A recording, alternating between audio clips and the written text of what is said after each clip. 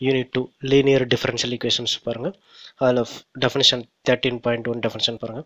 Linear differential equations are those in which the dependent variable and its derivatives occurs only in the first degree and are not multiple together. First அதுக்கு என்ன மீனிங்னா y-ஓட first order derivative வந்து dy by dx, second order derivative d square y by dx square, அதே nth order derivative d power 1 n y divided by dx power n. ஓகேங்களா? இப்போ dy by dx ஆகட்டும், d square y by dx square ஆகட்டும், nth order derivative d power n y divided by dx power n ஆகட்டும், இதுக்கெல்லாம் whole power 3ஓ power 4ஓ இல்லை 5ஓ அந்த மாதிரி powers எதுவுமே இருக்காது. dy by dxனா dy by dx தான் இருக்கும். dy by dx the whole power square அந்த மாதிரி இருக்காது. அதே மாதிரி d square y by dx squareனா d square y by dx square தான் இருக்கும். அதுக்கு மேலே பவர் கியூப் இருக்காது. At the same time dy by dx d square y by dx square இந்த மாதிரி டேர்ம்ஸ் எல்லாம் மல்டிப்ளை, அதாவது ஒய்யோட டெரிவேட்டிவ்ஸ் வந்து மல்டிப்ளை ஆகி இருக்காது. ஓகேங்களா? இதை தான் அங்கே சொல்ல வராங்க. அட் த சேம் டைம் அதோட லீனியர் டிஃபரன்ஷியல் ஈக்குவேஷனோட ஃபார்மேஷன் பாருங்களேன். thus the general linear differential equations of nth order is of the form, அதாவது ஃபர்ஸ்ட் ஆர்டர்னா dy by dx இருக்கும்போது second ஆர்டர்னா d square y by dx square. அப்போ nth ஆர்டர்ன்றப்ப d power n y divided by dx power n. at the same time linear differential equations already நம்ம unit 1லேயே பார்த்துருப்போம்.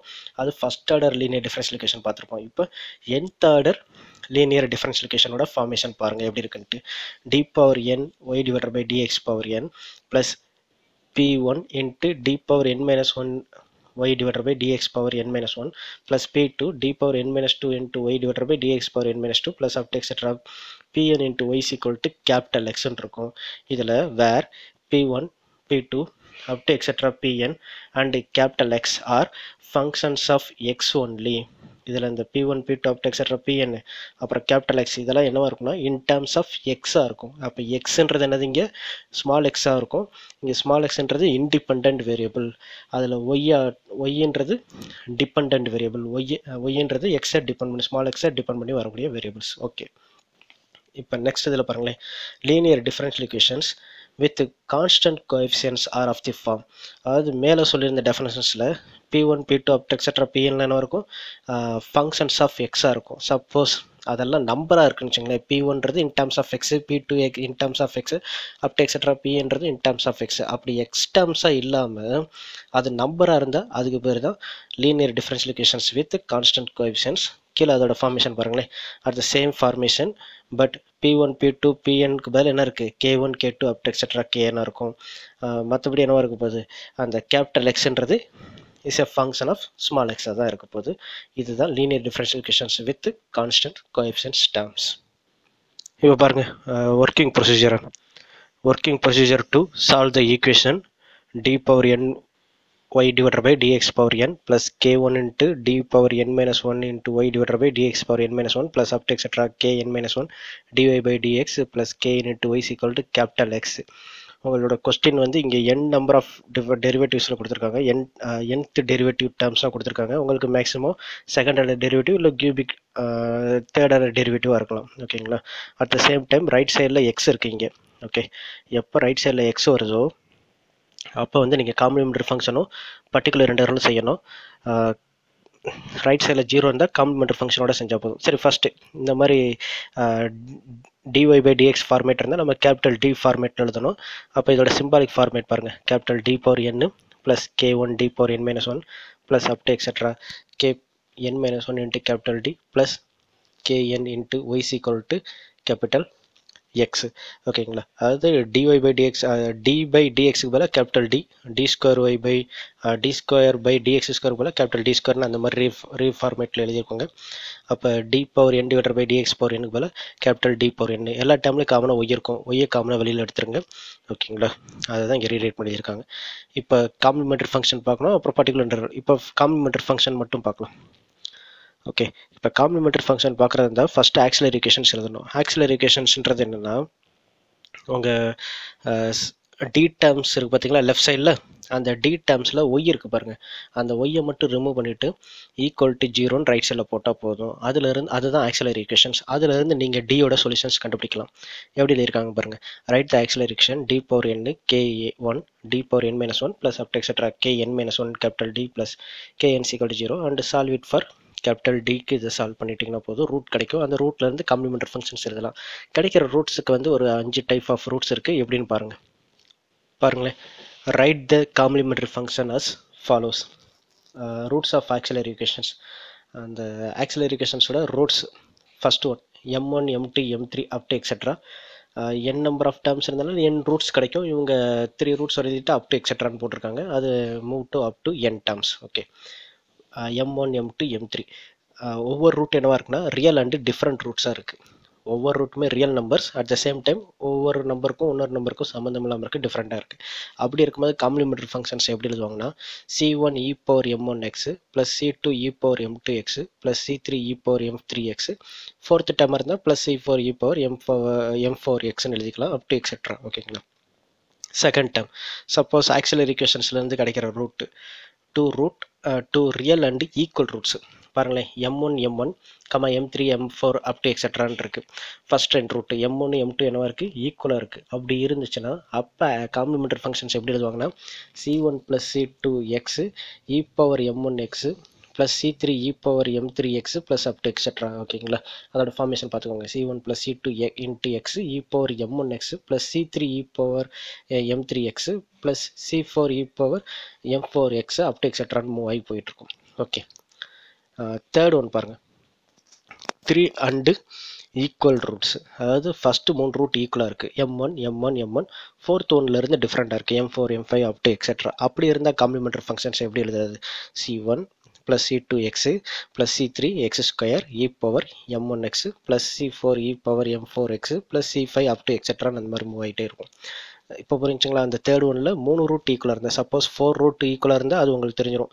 என்ன எழுதுவீங்க, c1லேருந்து ஆரம்பித்து c4 வரைக்கும் போட்டு x cube e power m1x plus c5 e power m5x plus up to எக்ஸெட்ரான்னு எழுதிக்கலாம். ஓகேங்களா. ஆனால் இங்கே 3 ரூட் தான் ஈக்குவலாக இருக்குது. அப்போ 3 ரூட்டுக்கு இங்கே எழுதியிருக்காங்க. ஓகே, ஃபோர்த் ஒன் பாருங்கள். காம்ப்ளெக்ஸ் ரூட்ஸ் எப்படி இருக்குன்னா எ pair of imaginary ரூட்ஸ்னா complex roots எப்படி இருக்குது, ஆல்ஃபா ப்ளஸ் ஐ beta first route, second root alpha minus ஐ பீட்டா, தேர்ட் ஒன்லேருந்து டிஃப்ரெண்ட்டாக ரியல் ரூட்டாக இருக்குது, m3 m4 up to etcetera இருக்குது. இப்போ காம்ப்ளிமெண்டரி ஃபங்க்ஷன்ஸ் எப்படி எழுதுறதுன்னா இந்த ஆல்ஃபா இருக்குது பார்த்தீங்களா, அதை இ பவர் எழுதியிருப்பாங்க. E power alpha X into c1 cos beta X, ஐ பக்கத்தில் வர பாருங்க பீட்டா, அதை எழுதியிருப்பாங்க. c1 cos beta X plus c2 sign beta X plus c3 e power m3x plus up to எக்ஸெட்ரான்னு இருக்கும். அந்த பேர் ஆஃப் இமேஜினரி ரூட்ஸுக்கு கரஸ்பாண்டிங்காக கோஎஃபிஷியன்ட்ஸ் அந்த arbitrary constants c1 c2 replace பண்ணியிருப்பாங்க. Real roots c3லேருந்து ஆரம்பித்து அப் டு எக்ஸெட்ரா அந்த terms போயிட்டுருக்கும். Okay, இப்போ 2 purse of equal imaginary roots, அதாவது மொத்தம் 4 ரூட் இருக்குது. அந்த 4 ரூட்டுமே காம்ப்ளெக்ஸ் ரூட்ஸாக இருக்குது. அதில் வந்து அந்த ஒவ்வொரு பேரும் ஈக்குவலாக இருக்குது. எப்படி இருக்குன்னா ஃபர்ஸ்ட் ரூட் ஆல்ஃபா ப்ளஸ் ஐ பீட்டா, தேர்ட் ரூட்டும் ஆல்ஃபா ப்ளஸ் ஐ பீட்டா, செகண்ட் இது வந்து ஆல்ஃபா மைனஸ் ஐ பீட்டா, ஃபோர்த்தும் ஆல்ஃபா மைனஸ் ஐ பீட்டா. அந்த மாதிரி பேர்ஸ் ஆஃப் இமேஜினரி ரூட்ஸ் வந்து ஈக்குவலாக இருக்குது. அதை தான் அங்கே சொல்லியிருப்பாங்க 2 purse of equal imaginary roots. Fifth ஒன்லேருந்து டிஃப்ரெண்ட்டாக ரியல் நம்பர்ஸாக இருக்கலாம். அப்போ இதோட காம்ப்ளிமெண்டரி ஃபங்க்ஷன்ஸ் எப்படி எழுதுறதுன்னா e power alpha x common bracket c1 plus c2x cos beta x plus c3 plus c4x sin beta x plus c5 e power m5x plus up to etc எழுதிக்கலாம். ஓகேங்களா. Example 13.1 பாருங்க. Solve d square x by dt square plus 5 into dx by dt plus 6x is equal to 0 given x of 0 is equal to 0 dx by dt of 0 is equal to 15. அதாவது ஆக்சுவலாக problem என்னன்னா D square X by DD square plus 5 into dx by DD plus 6x is equal to 0. அதுதான் problem. Right சைடில் பாருங்க 0 மட்டும் இருக்குது. அப்போ 0 மட்டும் இருந்ததுன்னா நம்ம காம்ப்ளிமெண்டரி ஃபங்க்ஷனோட நிப்பாட்டிக்கிட்டு காம்ப்ளிமெண்டரி ஃபங்க்ஷன் தான் கம்ப்ளீட் சொல்யூஷன் போட்டுருக்கலாம். அதனால தான் அங்கே சிஎஃப் பதில் சிஎஸ்ன்னு போட்டு முடிச்சிருப்பாங்க. At the same time given X of 0,0 dx by DD of 0 = 15 கொடுத்துருக்காங்களா. அது எதுக்குன்னா இந்த ஆர்பிட்ரரி கான்ஸ்டன்ட் c1 c2 வரும் பார்த்தீங்களா, அந்த நம்பர் கண்டுபிடிக்கிறதுக்கு தான் இந்த பவுண்டரி கண்டிஷன்ஸ் கொடுத்துருப்பாங்க. இதை நம்ம ரீப்ளேஸ் பண்ணிக்கலாம். இந்த இடத்துல வந்து எக்ஸ்ன்றது டிபெண்டன்ட் வேரியபிள், டி தான் இண்டிபெண்டன்ட் வேரியபிள். ஓகே, கிவன் ப்ராப்ளத்தை எப்படி ரீரைட் பண்ணலாம்னா capital D square plus 5d plus 6 into x is equal to 0. இப்போ ஆக்சுவல் ஈக்குவேஷன் எழுதுறதுனால எக்ஸை ரிமூவ் பண்ணிவிட்டு D square plus 5d plus is equal to 0. இப்போ இது ஃபேக்டர் பார்த்தீங்கன்னா d plus 2 d plus 3 equal to 0. அப்போ d is equal to -2 -3ன்னு வரும். பாருங்களேன், ரெண்டு ரூட் எப்படி இருக்குது, ரியல் ரூட்டு ரெண்டுமே டிஃப்ரெண்ட்டாக இருக்குது. அப்போ காம்ப்ளிமெண்டரி ஃபங்க்ஷன்ஸ் எப்படி எழுதுவீங்க? x is equal to c1 e power minus 2t plus c2 e power minus 3t எழுதிக்கலாம். ஓகே, இது x. நமக்கு அந்த பவுண்டரி ரீப்ளேஸ் பண்ணுறதுனால உங்களுக்கு dx by dt தேவைப்படும். x இருக்குது, அப்போ dx by dt வேணும்னா எக்ஸை டீயை வச்சு டிஃப்ரென்ஷியேஷன் பண்ணால் போதும். டிஃப்ரென்ஷியேஷன் பண்ணால் என்ன கிடைக்குதுன்னு பாருங்க. And dx by dt is equal to minus 2c1 e power minus 2t minus 3c2 e power minus 3t. ஓகேங்களா? இப்போ உங்கள் பவுண்டரியில் எக்ஸ் ஆஃப் 0 0 அதுக்கு என்ன பண்ணிங்கன்னா டீக்கு பதில் 0 எக்ஸ் ஆஃப் டி சிக்கல் டு 0ன்னு அர்த்தம். அப்போ டீக்கு பதில் 0 போட்டிங்கன்னா எக்ஸும் 0, அதே மாதிரி டீக்கு பதில் 0 போட்டிங்கன்னா dx by dt 15. அது ரெண்டுமே யூஸ் பண்ணியிருப்பாங்க பாருங்க. டீக்கு பதில் 0 போட்டால் எக்ஸ் 0, therefore 0 சிக்கல் டு c1 plus c2ன்னு கிடைக்கும். அது ஈக்குவேஷன் நம்பர் 1 வச்சிருப்பாங்க. அதே மாதிரி டீக்கு பதில் 0 போட்டிங்கன்னா dx by dt என்னது 15. அப்போ dx by dtயில் dx by dt பதில் 15ம் டீக்கு பதில் 0 போடுங்க. அப்போ -2c1 -3c2 கிடைக்கும். அது ஈக்குவேஷன் நம்பர் 2. ஈக்குவேஷன் 1 × 2 சால்வ் பண்ணிங்கன்னா c1 equal to 15, c2 equal to -15.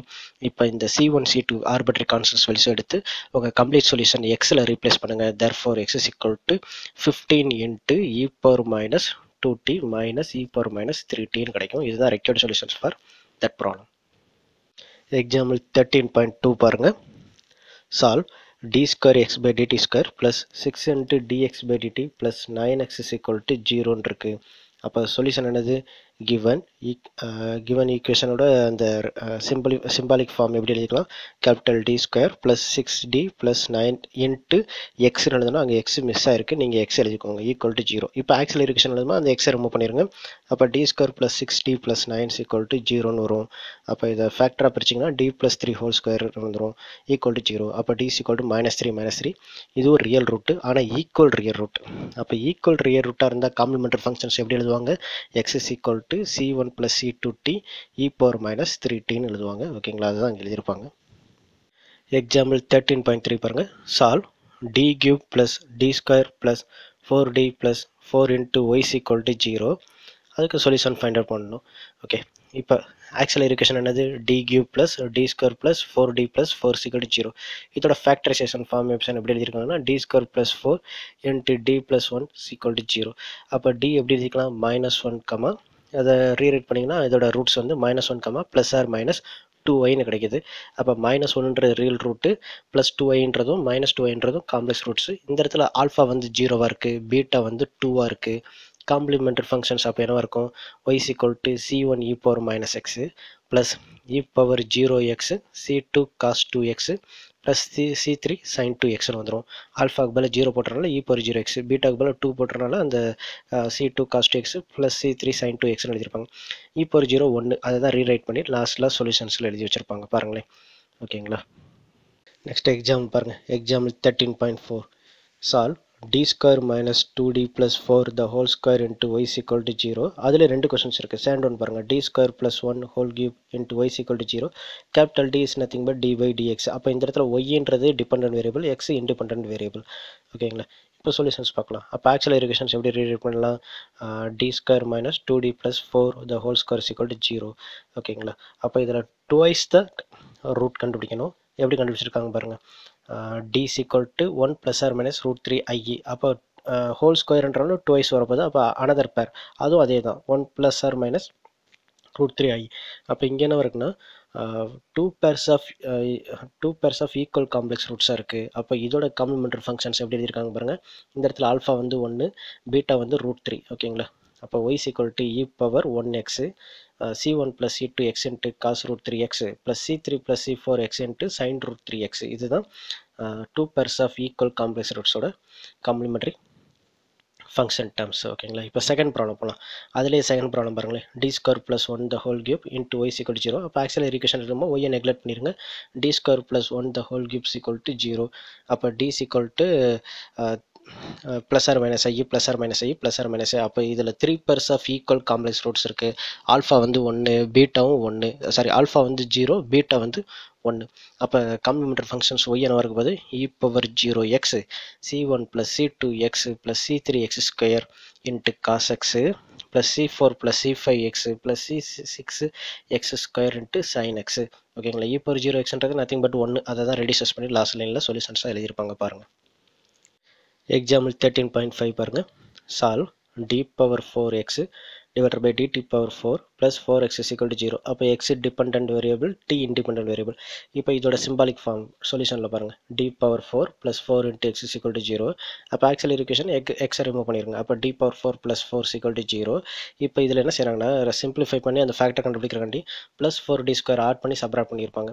அப்போ d power 4 plus 4d square plus 4 minus 4d square. இதை எப்படி ரீரைட் பண்ணிக்கலாம்னா d square plus 2 the whole square minus 2d the whole square is equal to 0.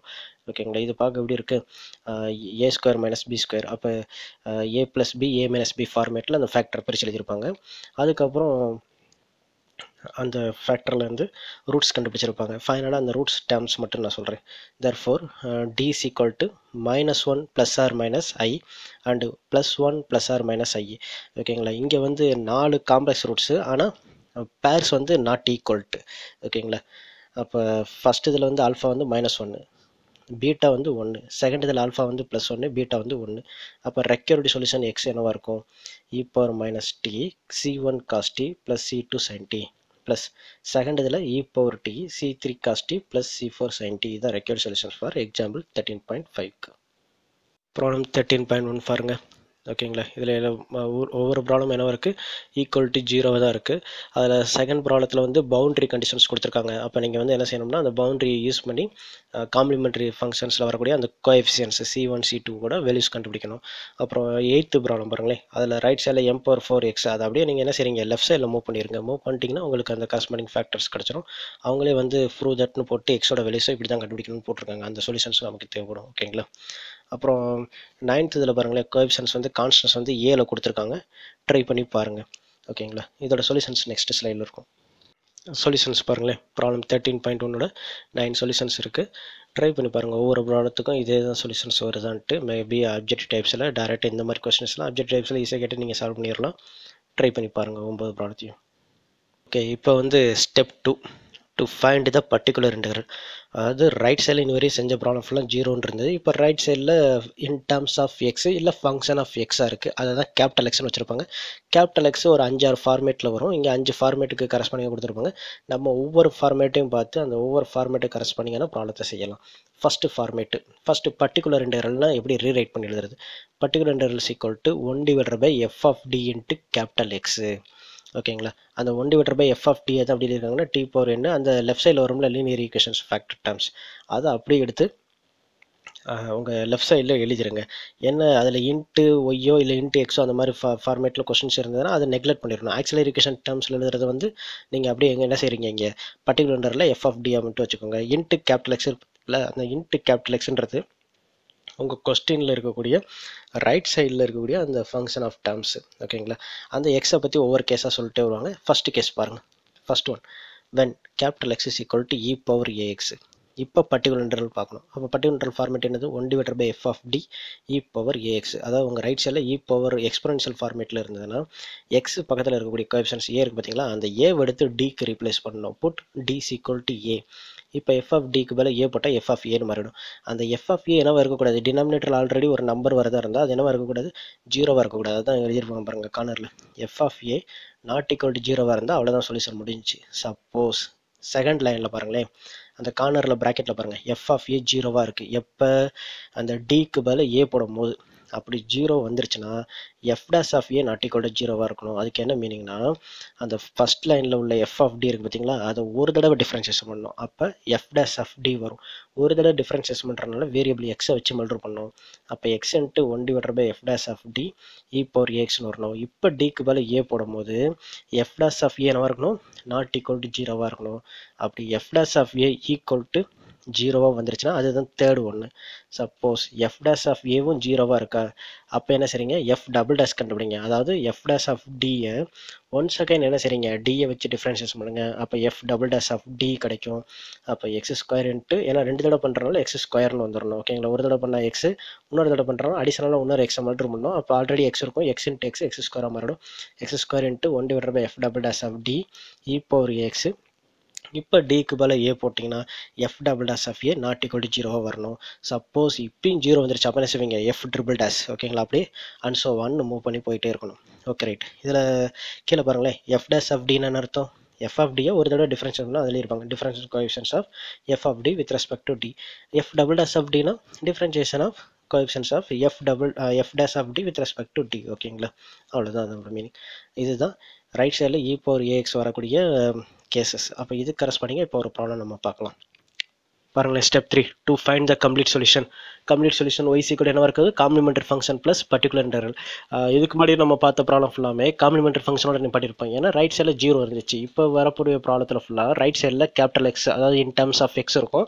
அப்போ particular interval கண்டுபிடிக்கணும். அப்போ complete solution எப்படி மாறிடும் complementary ஃபங்க்ஷனையும் கண்டுபிடிக்கணும் ப்ளஸ் பர்டிகுலர் இன்டர்வல் கண்டுபிடிக்கணும். ரெண்டையும் கடைசியாக எடுத்து ஆட் பண்ணி எழுதுறது தான் கம்ப்ளீட் சொல்யூஷன்ஸாக இருக்கும். ஓகேங்களா, இப்போ எக்ஸாம்பிள் 13.12 பாருங்கள்.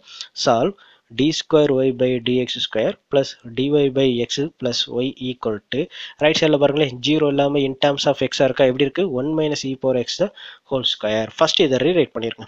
எப்படி ரீரைட் பண்ணுவாங்க, நம்ம கேபிட்டல் டி போட்டு எழுதுவோம்ல, எப்படி எழுதுவோம் d square plus d plus 1 into y is equal to 1 minus e power x the whole square.